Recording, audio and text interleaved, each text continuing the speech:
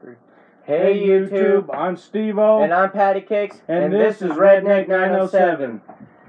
We haven't done a video in a couple days. We figured that, maybe the small fan base that we have right now would like to see another video from us. So, we are going to do a review on Skoal Long Cut Apple Tobacco Blend today. So the only reason we're doing the Skoal is because we haven't received our Outlaw dip yet. Or the Tough Guy Chew that we ordered. So once those come in, we'll have several videos to do reviewing the different Outlaw Chews or the Outlaw dips and the Tough Guy dips. The only one we weren't able to get was the Outlaw Wild Watermelon. As soon as it's back in stock, we'll order that and do a review on that. Yeah, we were hoping that all that stuff would be here today, but it didn't come in today, so we'll give it probably till I'd say Monday or Tuesday, hopefully. Also, we've ordered 3 more mud jugs. We ordered a mud jug limited edition Alaska. We ordered, of course, the new Outlaw Southern Blend mud jug, and then just Southern Sweet Tea. The Southern Sweet Tea mud jug. I'm sorry.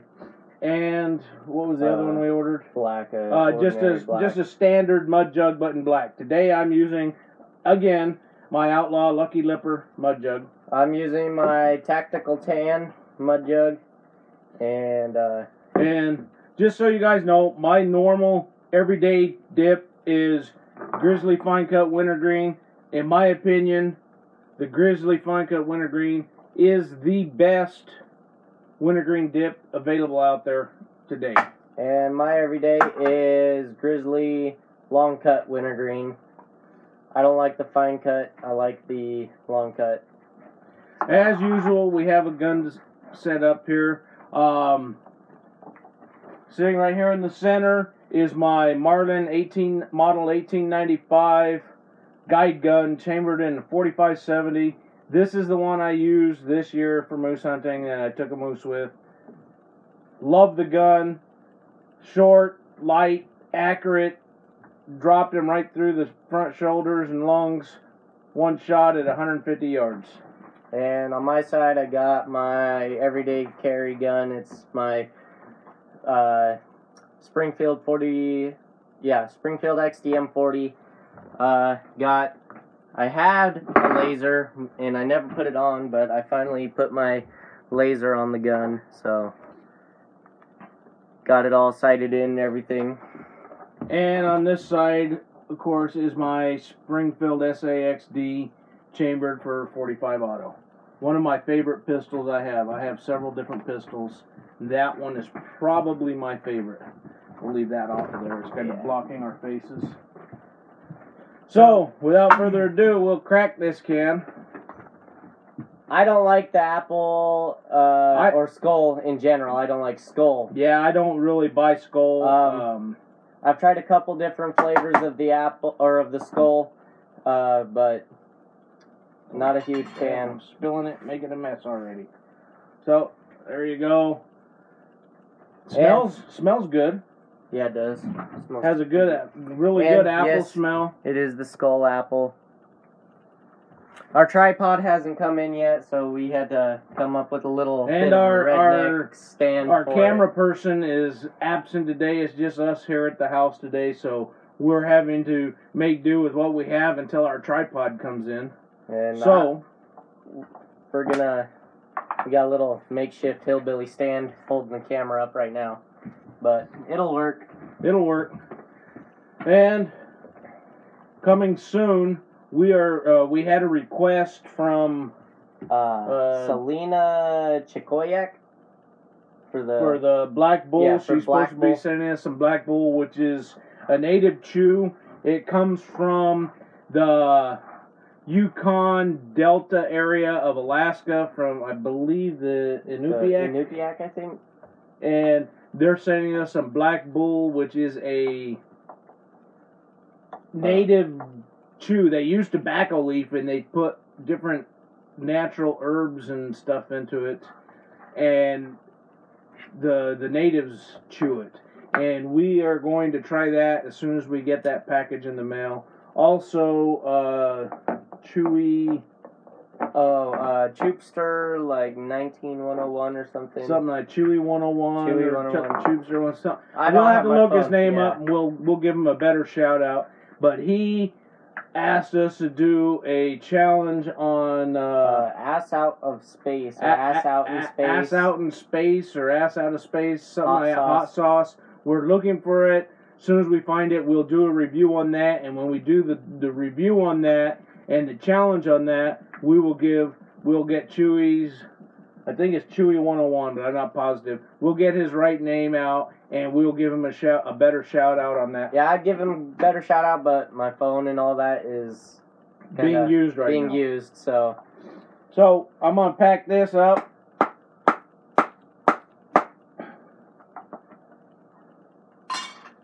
Take me a pinch here.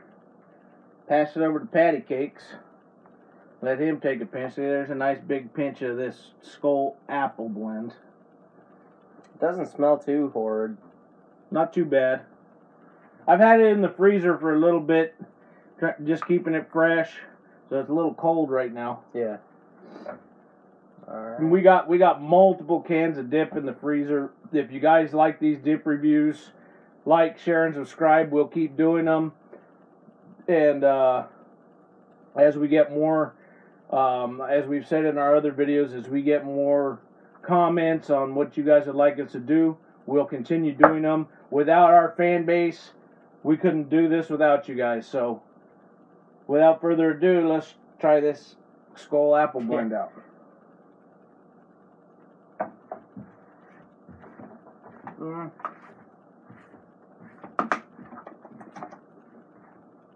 It's not too good.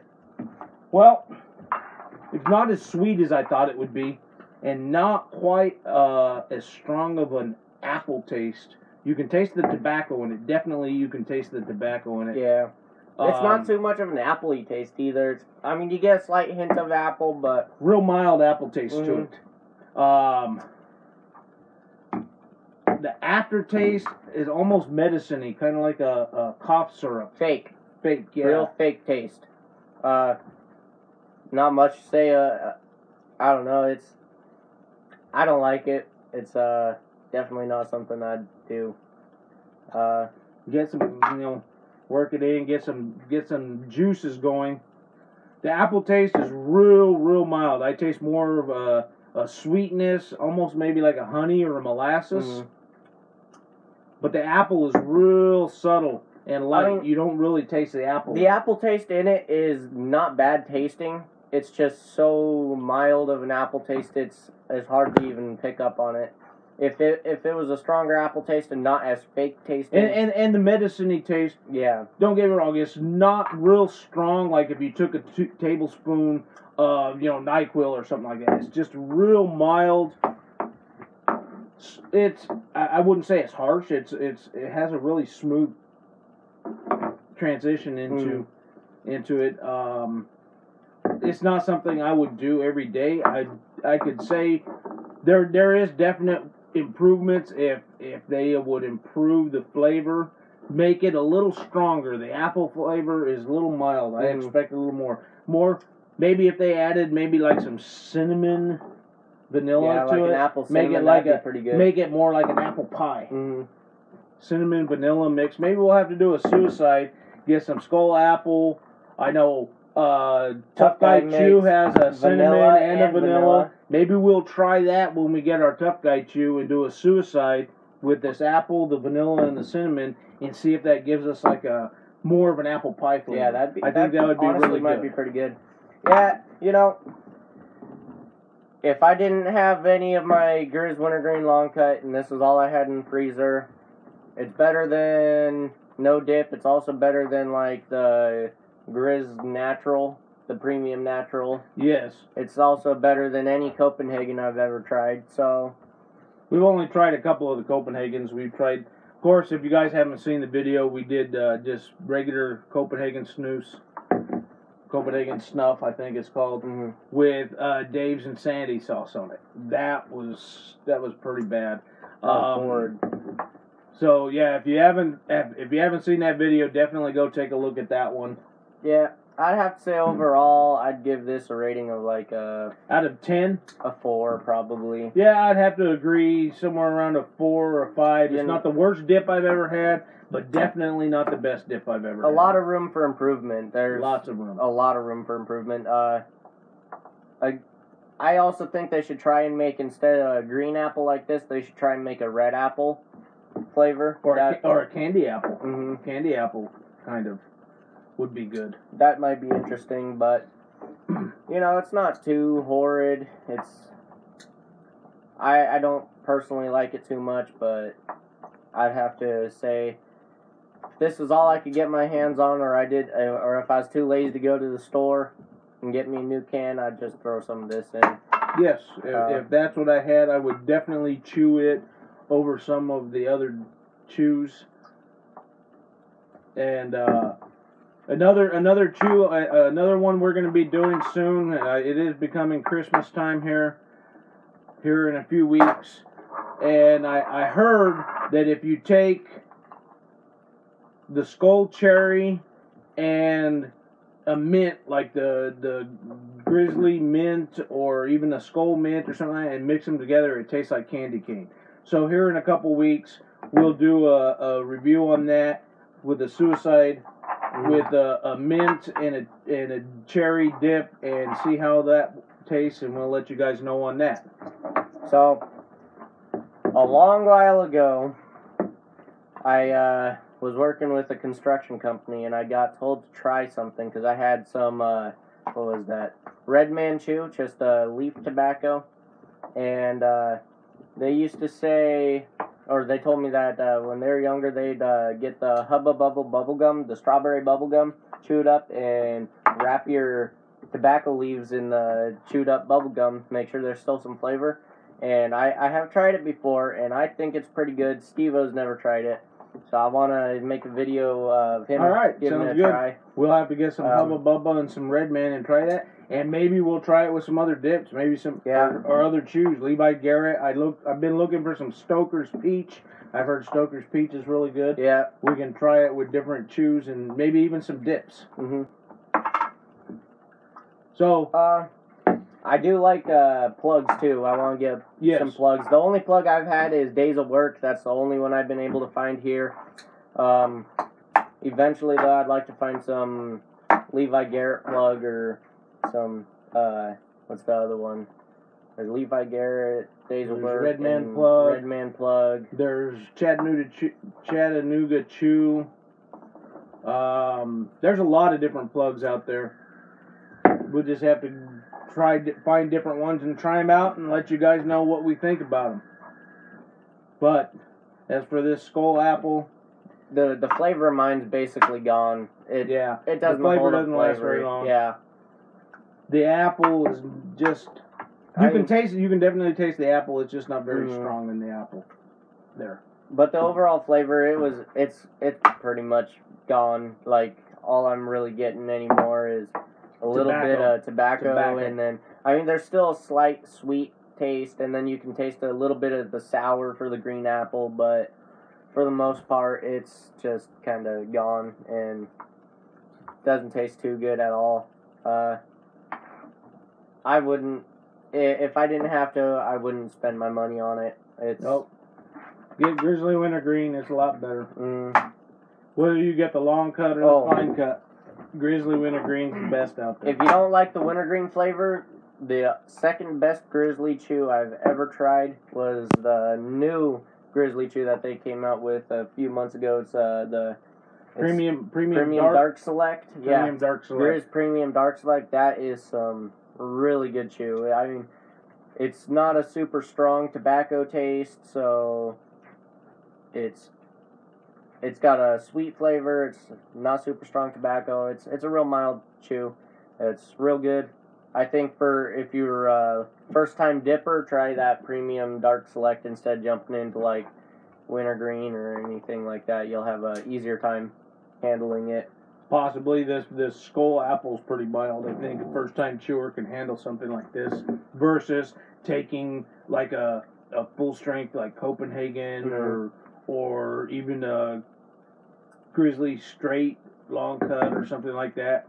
Get something more mild like this Skoal apple. Hell, even Red Man's pretty mild, but I mean, you're gonna get a lot of nicotine out of Red Man chewing on that. Yeah. But for first time dip, Red Man's pretty mild too. If you're not sitting there and chewing on it for the flavor. My first dip was Grizz Wintergreen. Didn't make me sick to the point of puking. I got a little lightheaded and everything, but after the first time trying it, I fell in love with it. My first dip was Copenhagen, so my grandfather chewed Copenhagen, and as a kid, my grandfather saved all his Copenhagen cans. And why he did, I don't know. He had garbage bags full of empty Copenhagen cans in his shed.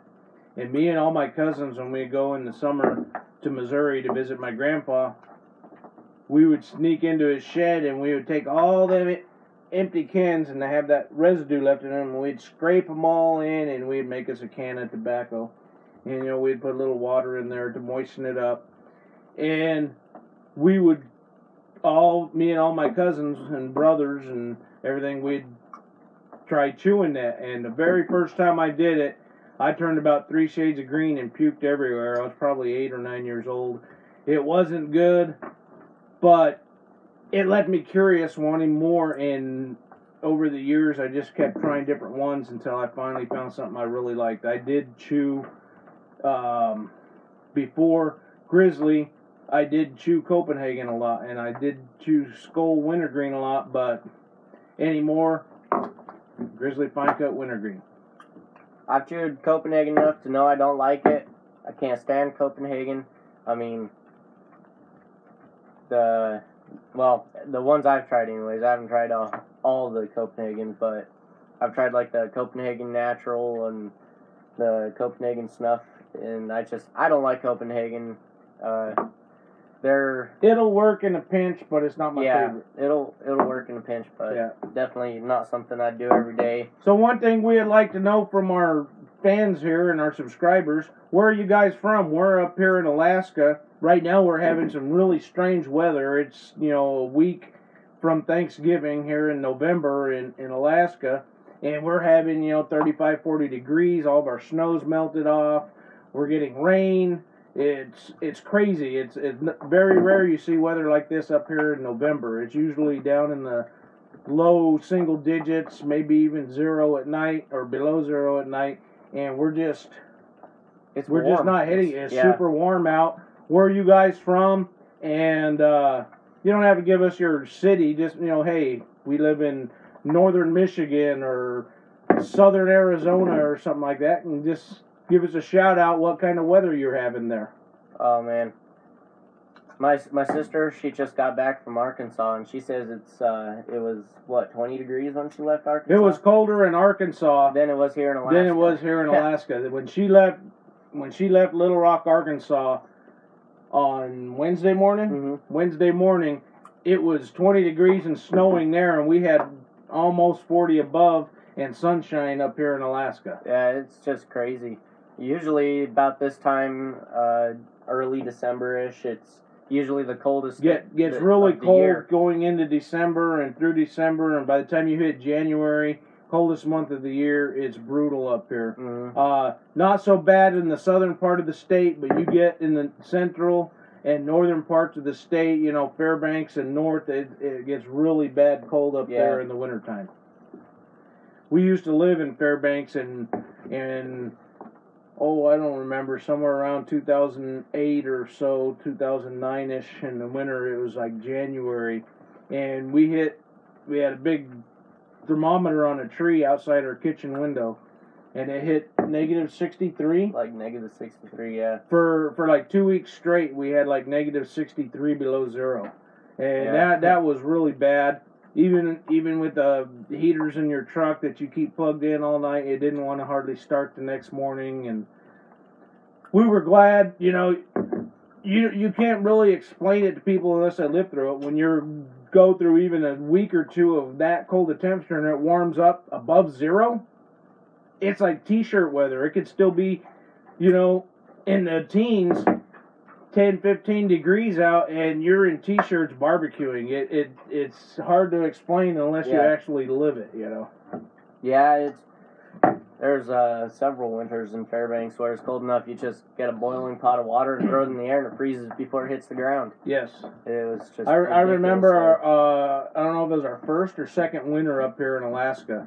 We're from New Mexico, Albuquerque area, and our first or second winter up here, it was like Easter Sunday, and we went out on a lake there outside of Fairbanks and Chena Lakes, and the lake was frozen. They had like 3 foot of ice on the lake, and we were out on the lake playing, having a barbecue, and sledding in the snow, and the kids were just in jeans and a long sleeve t-shirt, no jacket or anything on, and you know, people back home when they seen the pictures and stuff thought we were crazy because we were out there without any jackets on. Well, when you live through a winter where it's below zero all winter and it gets up to 30 above like it was that Easter Sunday, even though there's 3 foot of ice on the lake and snow on the ground, the sun shining down, it was a beautiful day.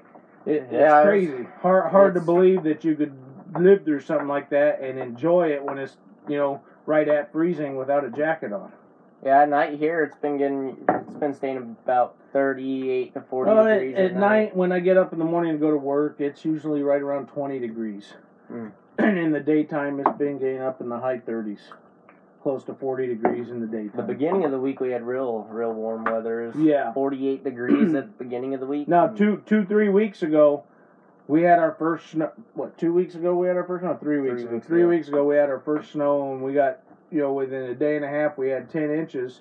And then it stayed right around zero for almost 2 weeks, and then it warmed back up and melted all the snow off. So it's been crazy. Yeah, there's a little patches of ice every now and then outside, but for the most part it's bare ground. Yeah. Nothing but bare ground, no snow or anything. So it's been a weird winter.